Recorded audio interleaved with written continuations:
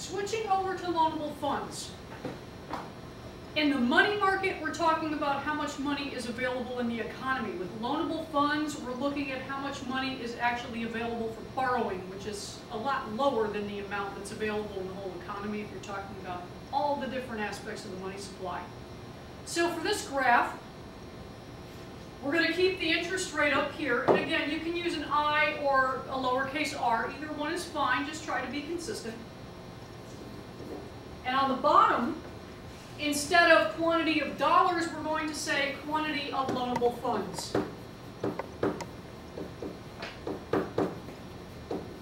And I've seen some people abbreviate it QLF.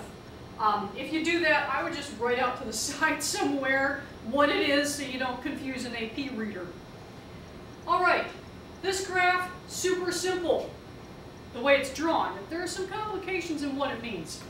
But all you're going to do to draw it is just demand and supply, equilibrium rate, equilibrium quantity.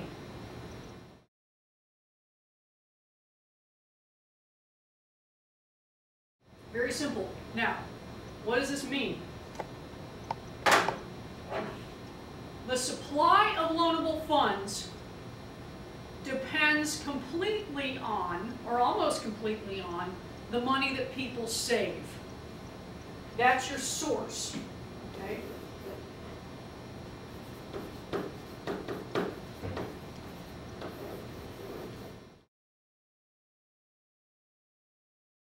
So if the government, for example, was to institute some kind of a tax policy to encourage people to save more money, then that would make more available in the loanable funds market. Because what happens is, when the money is in the bank is required to hold a certain amount for its required reserves. That's what it has to have on hold at the Fed or in its bank vault as cash. What they have left over in their excess reserves, they can take a portion of that and loan out. So whatever money is in the bank to be saved, some of that is available for loans. So that's where this comes from. Policies that encourage savings will make more available here. Who demands loanable funds? Now, there are some discrepancies in some textbooks over how some of these curves shift, and how these fit together, but I'll get to that in a minute. For the demand, we're primarily talking about investors. Maybe government, maybe some consumption, but most of the time you're going to be dealing with it in terms of investment. Because again, investment is the one that is most interest sensitive out of all your other components of GDP. So this is where we're going to be starting. Now, if we go back to the idea that we just did with the money market, with government running a deficit, what happens with the government deficit? Now, some books will tell you, and this is what makes more sense to me, that when the government is running a deficit and it is demanding money in the money market, that it is also demanding loanable funds. So what happens over here is that demand increases so that you have a higher interest rate and a higher quantity of loanable funds that's demanded. So that when you have higher demand in the money market, higher demand here, you see a corresponding jump in interest rates.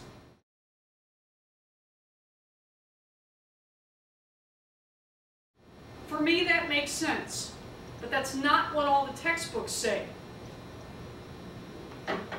Some books will look at it and say, okay, if government is running a deficit, then government is not saving money, that the level of national savings goes down. So that what actually happens is not that demand shifts, but that supply goes to the left because national savings decreases. So some books will do this and have supply shifting left with interest rates going up.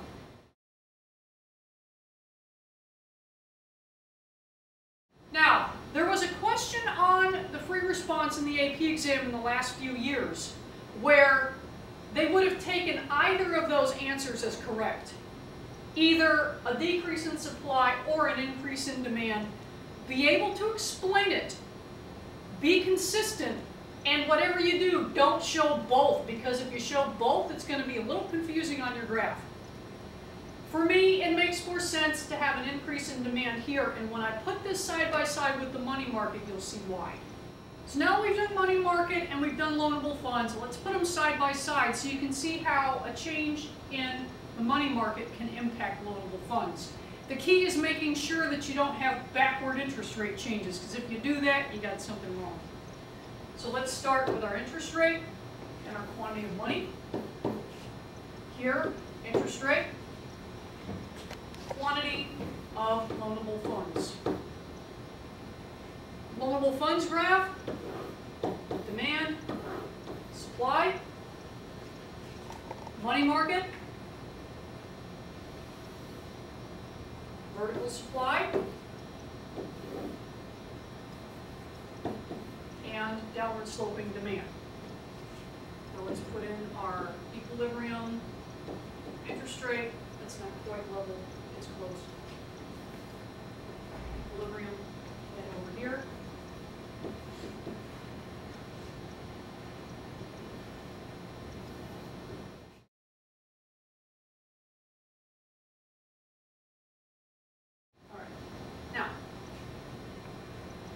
The example that we did a moment ago, we said government deficit, increase in one, increase in the other, both show the interest rate going up, be consistent.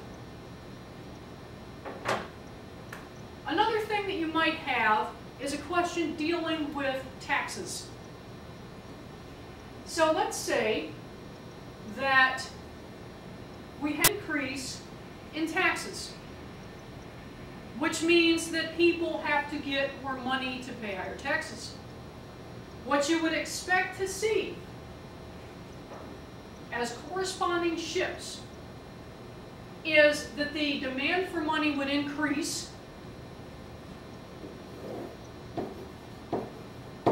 driving up the interest rate. And again, quantity doesn't change because it's stationary.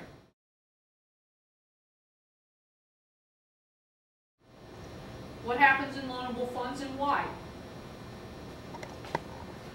If people are demanding money, then they're not saving it. And when you see savings reduced, then your supply of loanable funds is reduced. So what's going to happen? Supply shifts to the left. Interest rate up, quantity down.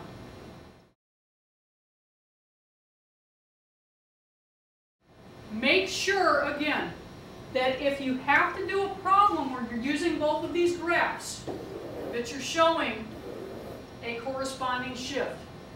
Because if one goes up and the other one goes down, then you need to rethink it. Go back and read the problem again and try to figure out what happened. My guess would be if they're not going the same way, that your problem is probably in the loanable funds market. But just remember, with money supply graph, we're talking about the supply from the Fed, it's fixed. Money demand could be government, investment, or consumers. If you're talking about loanable funds, supply is the amount of savings that's available, and demand predominantly is going to be investors, but again, could be government if you're dealing with a deficit.